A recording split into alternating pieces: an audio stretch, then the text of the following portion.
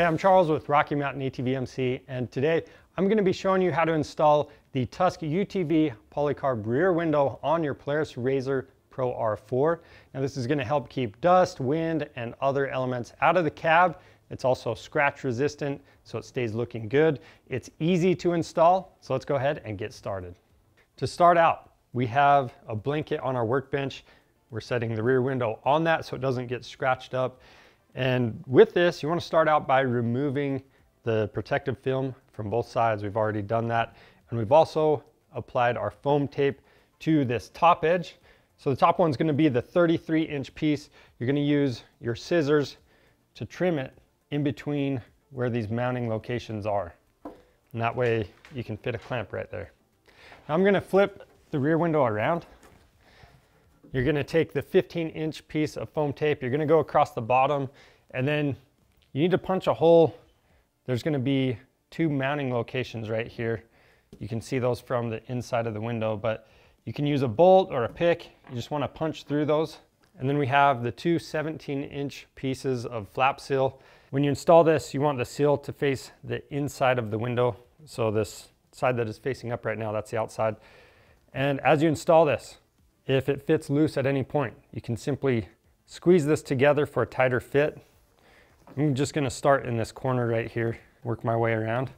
The other thing you can do, if it's kind of hard to press into place, you can use a soft face mallet or dead blow hammer, and that's going to tap right on. We'll do the same thing on the other side. Next, we're going to move on to the side wings. I just want to point out I have these rubber gloves on to prevent getting fingerprints all over these. So with that being said, we're going to start out with the 9.5-inch flap trim, and you're going to start right in this corner right here and wrap it around, same way we did on the rear window.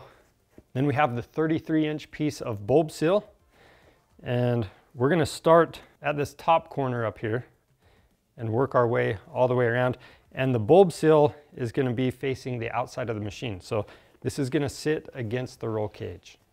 And if you have any extra length of bulb seal, you can trim that off with some side cutters. Next, we're going to take the 8-inch pieces of foam tape. You're going to go on the top of this outside flange right here.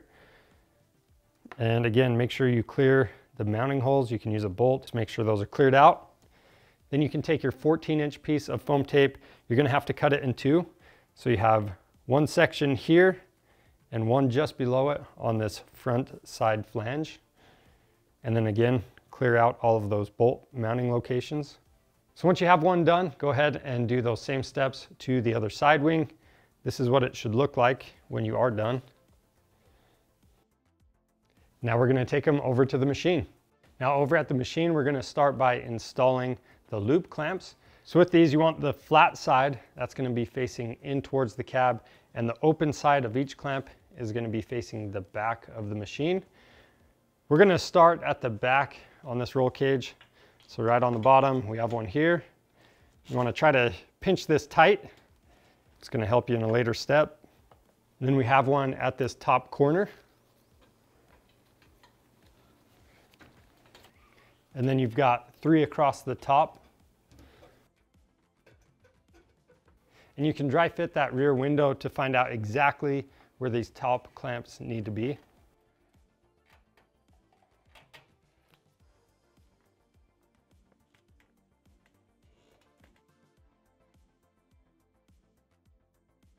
Next, we're going to use a T40 Torx bit to remove the 2 screws that go in between the seatbelt mounts. You will not be reusing these screws. Next, we can install the rear window from the inside of the cab. It might be nice to have a friend help you do this.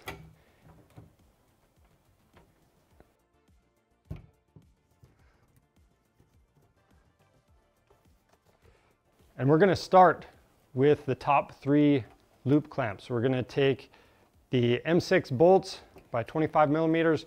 We're going to use an M6 washer on each one. We'll go through the rear window from the inside through both sections of the clamp, and then we've got the nylock nut on top. Now we're going to take the 2 longer bolts in the kit, or the M6 by 30 millimeter button head bolts, install a washer onto each one, and you're going to thread those into the 2 bottom mounts for the rear window. And all of this hardware we're leaving loose until one of the final steps. Now for the wings, we're going to start on the driver's side, and that is going to be the one that has the Tusk logo. We're going to come from the inside of the cab. We're going to set this in place, and you're going to line it up with the corner on the rear window. As you set this in place, just pay attention to these clamps. Make sure you're not scratching that wing up. And then we're going to take the 4-hole washer plate. We're going to use the M6 by 25 millimeter button head bolts. We're going to go through that, through the rear window, through the wing, and then we've got another 4-hole washer plate on the inside, followed by the nylock nuts.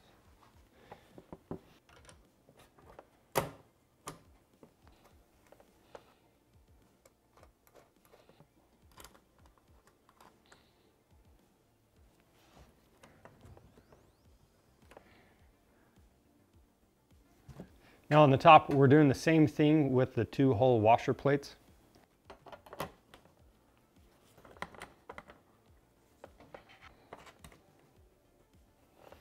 Now for the loop clamps, we're using the 25 millimeter bolts again. We've got an M6 washer on there.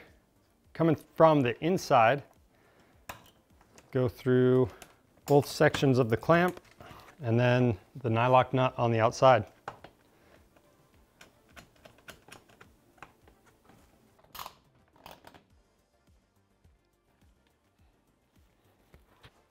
Now we can do those same steps on the passenger side wing.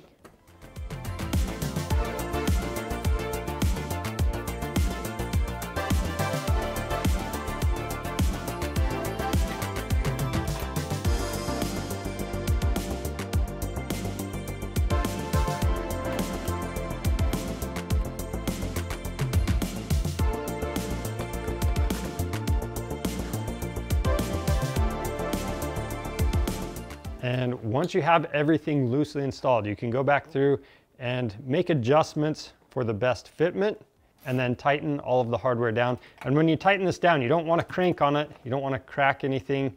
You just need to make sure it's snugged up.